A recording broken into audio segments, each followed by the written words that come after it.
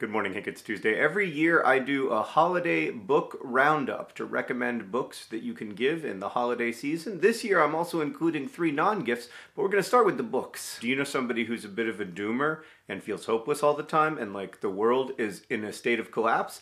I do. Well, I recommend that they read this book, Not the End of the World, by Hannah Ritchie from Our World in Data. I love Hannah Ritchie, I love Our World in Data, and I love this book. I just emerged from it feeling hopeful, which, you know, the high-priced commodity these days. My favorite novel of the year was Rebecca Mackay's I Have Some Questions for You, which is crimey and podcasty, but also just brilliant. Rebecca Mackay writes some of the best sentences around, and it's very rare that I read a work of fiction and turn to Sarah and say, why can't I write like this? But several times while reading this book, I turned to Sarah and said, why can't I write like this? My favorite tuberculosis book of the year, and yes, I have a favorite tuberculosis book of the year, is The Black Angels by Maria Smilios. This is a great gift for anybody who's interested in history. It's all about these black nurses working in Staten Island, many of whom were from the American South, who helped cure tuberculosis. It's just an incredible story, one of those where you're like, I can't believe this has never been told before, but also the writing is phenomenal. What's our first of 3 non-book recommendations? Why, it's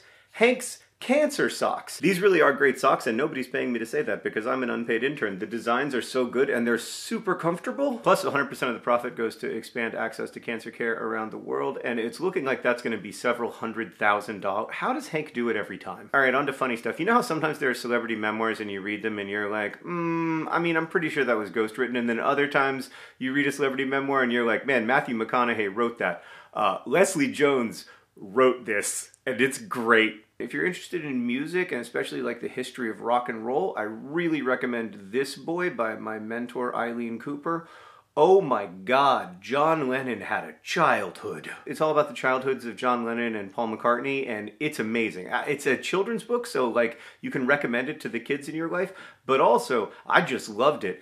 One of my big life hacks actually is that when you're getting interested in a subject or you want to really learn about something, read the kids' book, like Walter Dean Meyer's book about the Haitian Revolution, or this book about tuberculosis. Like, they answer all the questions that, like, the grown-up history books assume that you already know. All right, a recommendation for the person in your life who really loves getting clean, which should be, you know, most of the people in your life. We've got this beautiful Viridian Sun bath box. It's from Sunbasin Soap, our soap company. So I designed this to create the perfect bath box. It's got this beautiful hearthside candle made in the Pacific Northwest. It's got my 3 favorite Sunbasin soaps, my favorite bath bomb in the world, some bath salts.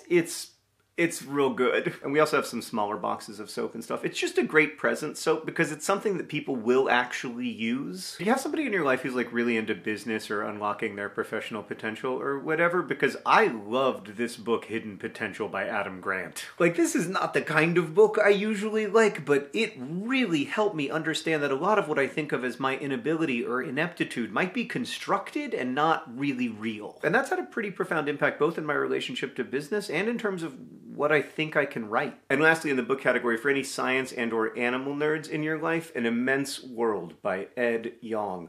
Wow, this book really radically deepened my appreciation for and understanding of non-human animals. If you have a coffee lover in your life, Awesome Coffee is here to support all of your gifting needs with our Awesome Coffee gift boxes. All right, Hank, hopefully I've sorted 100% of your holiday shopping. I will see you on Friday.